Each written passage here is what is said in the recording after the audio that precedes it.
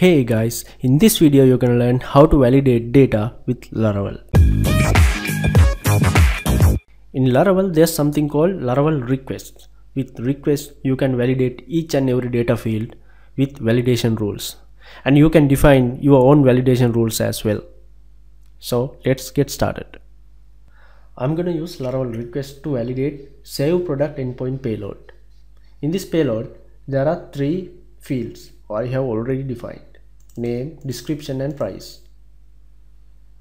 According to my validation rules, I have already in my mind the name should be a required field, because there's no point creating a product without a name.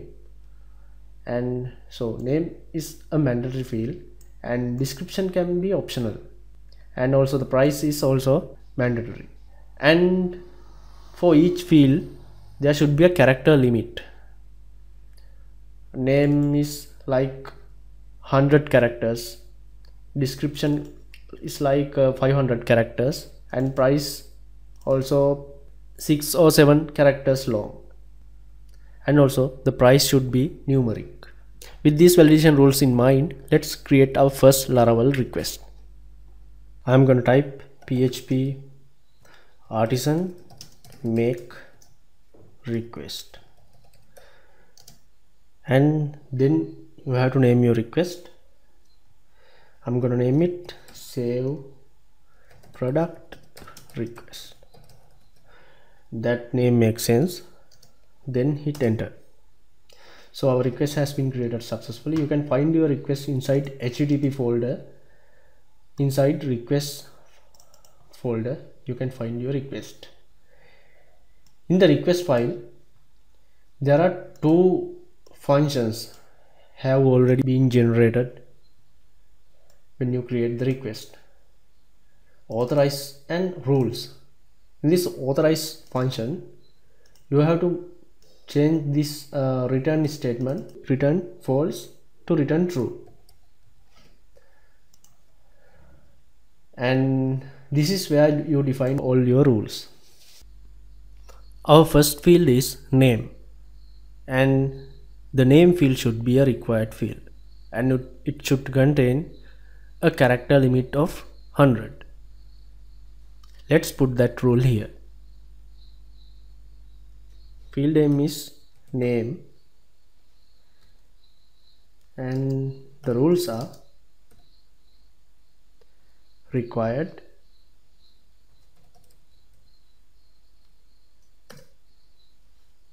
max is 100.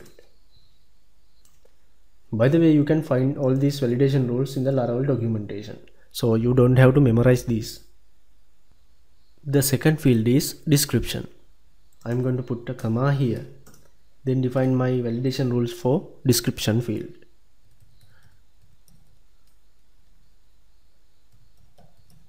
Description, and this should be an optional field, but I'm going to put a character limit of 500, so the max is 500. Then our third field, which is price, it is also a required field, and it should be a numeric field with the character limit of 7 numbers. We can define that with this little validation rule: digits between.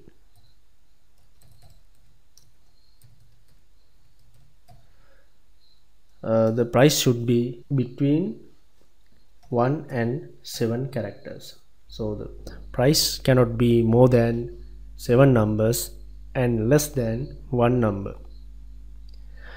Great. Now we need to add this request to our controller, which is product controller. I'm going to product controller, and by default the store method is using the default request, and I need to replace that with the request I just created, which is save product request. And make sure you imported that class here. Let's open up Postman and see whether this works. And before sending the request, we have to do a little change in the request header. Let me do that first. In the header, I need to add another value called accept, and it should also a application JSON value. Great. Now let me send a valid request first. It works. And now I'm going to send an invalid request. I'm going to remove this name field and send the request again.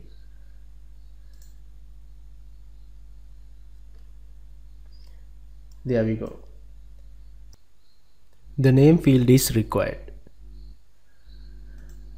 I'm going to put that back, and now I'm going to put some more characters in the product name field exceeding 100 characters like this. I'm going to hit the send button again. Now we get another validation error. The name may not be greater than 100 characters. That is exactly we want. So that rule works as we expected. And now I'm going to check the price field. I'm going to put some big price here like this. Let's see what we get. Hit send button. We got another validation error. The price must be between 1 and 7 digits. Obviously this is more than 7 digits. Like this, you can filter out invalid data from the request. And of course you can refer to Laravel documentation and add some more validation rules, and also you can define your own validation rules using these requests very easily. So I think this is it for this episode of the tutorial series. See you in the next one.